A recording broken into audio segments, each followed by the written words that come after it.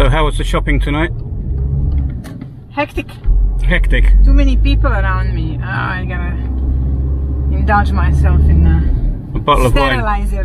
And the wine, yeah. I'm gonna sterilize myself from inside and out. We've done documents in town. You've got a new mobile phone. I got a new mobile phone after how many years? So tonight is on the couch, getting your new phone set up and drinking a glass of wine. We are Tamara and David, an Anglo-Balkan couple who live in a village in beautiful northern Bosnia and Herzegovina. Here on our channel, we take you along with us during our daily lives and also to the places we discover on our trips away. From everyday life to culture and food, we'll show you what it's like for us living in this much misunderstood country. We're looking forward to you joining us. Remember to subscribe and hit the notification bell so you never miss a video. Good morning and welcome back to the vlog. It's Sunday and day 2 of Rakija baking, or distilling really, but the phrase here is Rakija baking. Now normally at this time of year people have their fruit, normally plums, sliva, kruška, which are pears, or jabuka, which are apples. They're the main 3, I would say. And while some of those are being prepared for winter food, the rest gets distilled down into brandy. So plums, sliva, slivovica, plum brandy. Yes, so as I say, welcome back to the vlog. I did say on the last one, didn't I, that the weather had turned miserable, and it was very misty in the last vlog. Sun's out today, and a perfect day for distilling Rakija. So with my one crutch and everything on my backpack, I don't know if you can see my backpack, I'm going to try and do some filming using the drone and this small action camera. So let's see what's what. No fruit on the trees, long gone, and I'm having to walk very gingerly today because my ankle still isn't perfect, so I don't want to slip and cause damage like I did last time. Oh, these apples are too far gone for anything, for absolutely anything. And I can see, and you most probably might hear,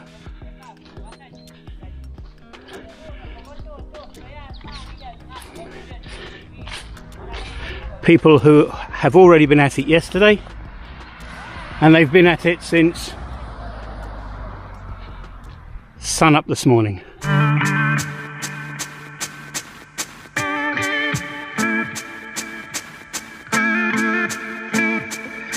So, dobar dan, opet, dobar dan. Gdzie je Predo? Predo, Kuća. So a lot going on today, not only making Rakija, but all the work cutting down the trees and everything else like that. But here we are at the neighbours.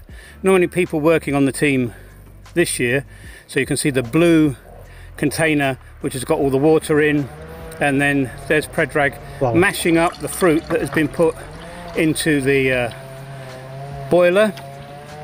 This is the fresh Rakija coming out. It's coming out as a clear liquid, and it will be about 55 degrees, so 55% alcohol, I think. These are the large burras, the large containers, barrels, 500 litres on each, and this is the apple that has been stewing and fermenting for months now. It's taken out into buckets from here. It'll be taken outside and then given to the guys, I don't know, next to the still. Let's not call it the pot, let's call it the still. There they are. And there's going to be 4 days of this, of bringing these out, and then they'll be filled through that black hatch that will be opened. All that fruit will be put in there. It then starts to get mashed. It's getting boiled up, and the vapor is going along the pipe as a vapor, and then as it comes down, comes back into droplets, as we know, as it goes through this container of cold water, and that liquid comes out at the bottom. On the side of the blue there you would have seen I think it's called a hydrometer to tell you how much the alcohol content is. Those buckets, those white buckets of fresh rakia get taken away and then put through a number of sieves and gauzes to take away any of the small particles. Fire, very, very basic, from logs from the area. The neighbours cut up a lot of logs. We have a lot of logs cut up as well. And as you can hear in the background, the saw is still going and people in the village are still sawing up their wood for the winter. It's a very traditional activity, quite a communal activity, although today there's only 3 guys on the team making this rakia. You can see it there going into another large container. I'm recording this after we filmed, and it was 400 litres of rakia that was made this year by us, not me of course, and the neighbours. Eau de vie. So that's it, day 2 of the 3-day rakia baking session. Annually in the village, poor plum harvest this past year. It's been absolutely catastrophic, and I think it was last year as well. But thank the Lord, we've got lots of apples, so it's an apple session. You've seen how the process is. There are other videos on the channel that you can go back and see, and I'll put the link to some of those in the description below. Something I've learned today, which I never knew in all the years I've been here, that from the amount of fruit that is harvested, so let's say 100 litres of fruit, mashed fruit that's in those huge barrels, from 100 litres you get 8 litres of rakia. So it's about an 8% ratio, which is an awful lot of fruit to get such a small amount of drink from. But it's not just a case of squashing down the fruit like you would if you're making fruit juices. This is distilling, and yeah, so we have to wait for all the physical processes to happen. But as you can see, out of the bottom of that big blue tub that they have set up, what's dribbling out of there that is clear is alcohol, and that's going to be consumed this year, next year, and all types of celebrations, births, marriages, funerals as well, and it's very much part of the culture.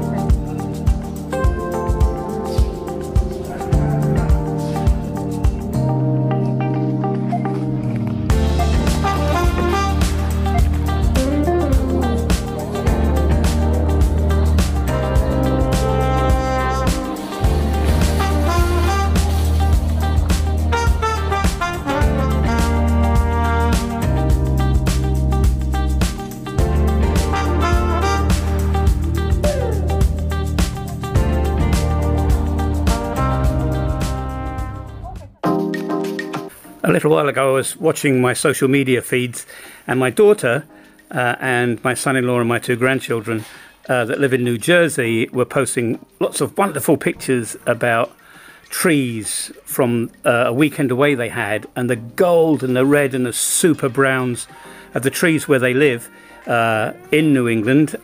And they said, we've gone leaf peeping, and I was really surprised about this. What the heck is leaf peeping? So we have a lot of super browns and golds here in Bosnia and Herzegovina, especially in the middle of the country. They're absolutely stunning where the mountain ranges are. But we can't travel at the moment because of COVID and, of course, my ankle. But in the village, we've got some super colours. And I thought that we should do leaf peeping every year here in the village. So this is our first shot, my first shot. The drone's gone up. It's a misty day. Hopefully the drone won't be affected by the mist and wet, because it's not really a waterproof drone. But here's a few minutes of leaf peeping for the first time, I think, in northern Bosnia and Herzegovina. And in a minute we're going to be flying over my neighbour, and you'll see the rakia still that we talked about a little earlier on in this blog.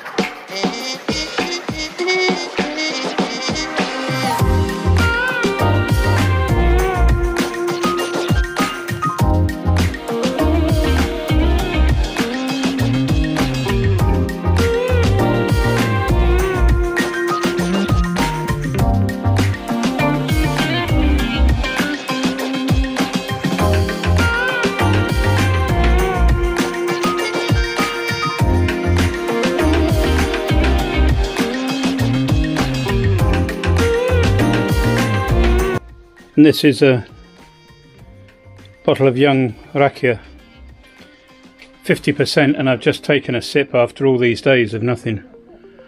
Whew. Yes, that young Rakija certainly has a bite to it, but older Rakija has a much more mellow taste. Still got loads of alcohol, but it's a much more better taste and a much more better drink, in my humble opinion. Hope you've enjoyed this episode of the vlog, especially making the Rakija, and I tried to give a little bit of an explainer this time. The leaf peeping, I think we're going to have to do every year. Next year, well, hopefully with COVID and my ankle being better, as I said, we'll be able to get out and about a lot more, and we can take you around the country to where there's some stunning autumnal colours. So as I say, that's it. If you like these videos about our life here in northern Bosnia and Herzegovina, plus all the other things that we get up to, please do subscribe. It means so much. If you can give us a thumbs up, that's even better, and a comment, well, that would be just amazing. From Tamara and me, until the next episode, please do stay safe in these uncertain times, wherever you are in the world, and bye for now.